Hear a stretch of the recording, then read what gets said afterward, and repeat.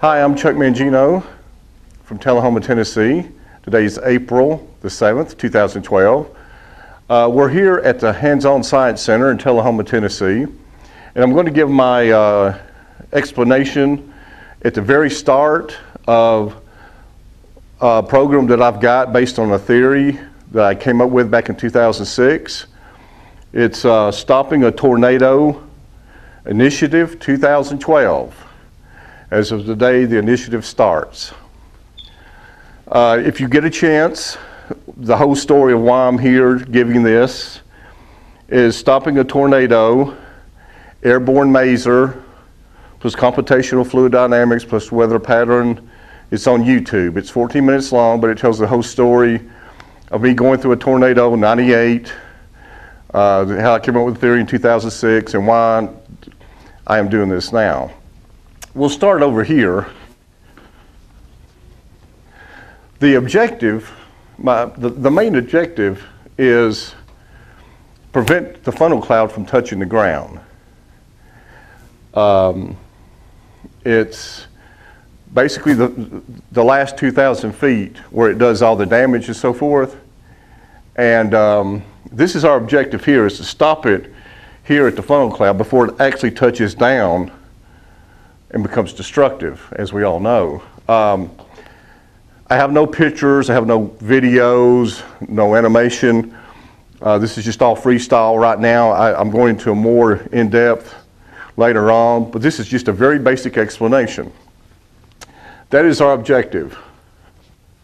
How I will do it is, first I will take a tornado, not all tornadoes, but just one. Think of the Wright brothers' first flight.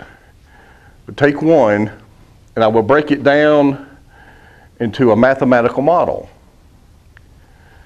Then I will have, I will break it down to a mathematical model. Then I will have a 3D grid, matrix, whatever you're going to call it. And I will break those down even to smaller mathematical models. Think of a checkerboard or chessboard. Chessboard is having 64 squares, like this here, 64 squares, just an example. Well, now think of 64,000 squares. Each square is the size of a football field. And this gives you an idea of the basics, how we will lay this out. This is from the back of the tornado all the way to the front of it before it gets there. That's the key thing.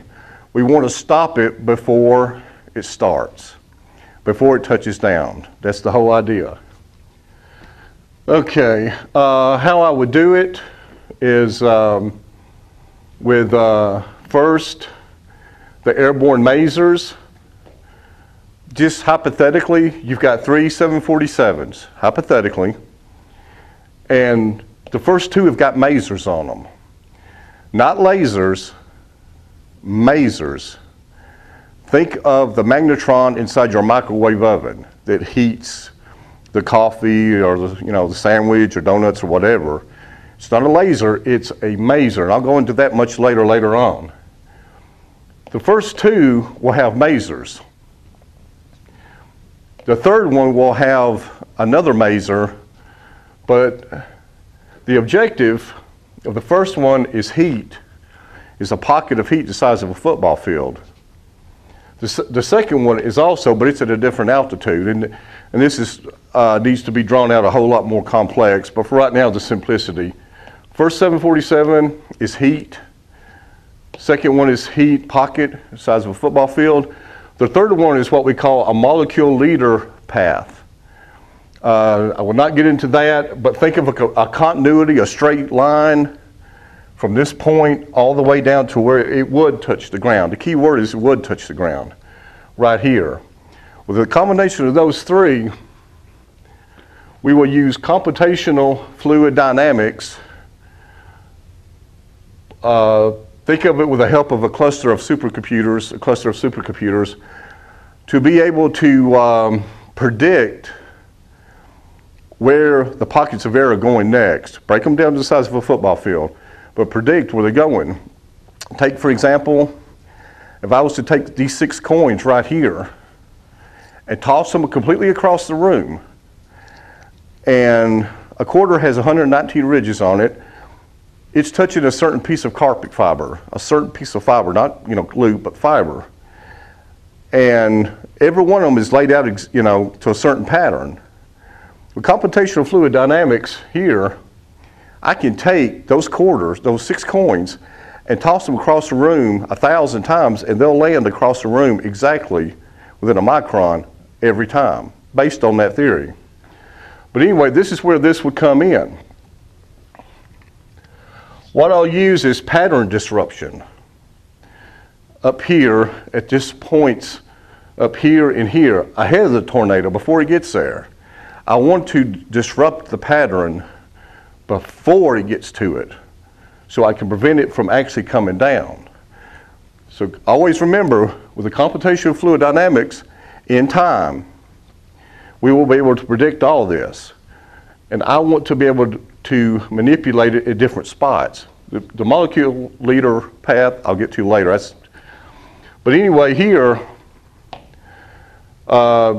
this is 64 square chessboard.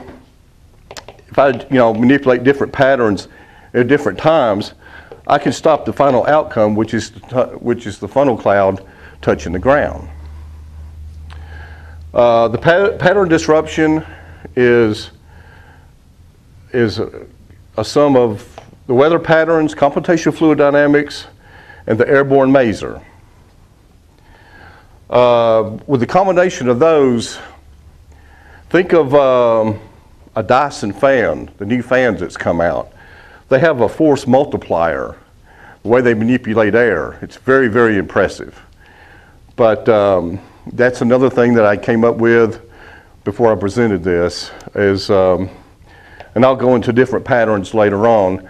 Different patterns of the maser, when it's shot out, will have different manipulating forms or forces upon the pockets of air.